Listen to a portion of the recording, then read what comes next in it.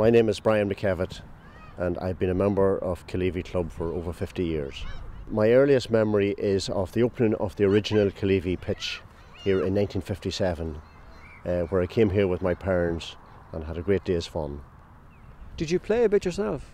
Oh, I did. I played a bit myself, yeah. I played a bit of underage football and also went on to play senior football. Whereas I wasn't a great footballer, I enjoyed it immensely.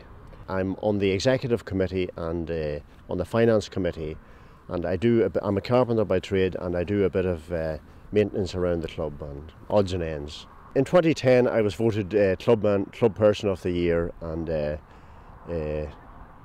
were several other people could have got it. I was quite certain of that, but I did a bit of work around the club, and that was probably the main reason for getting that. Were you surprised to get it?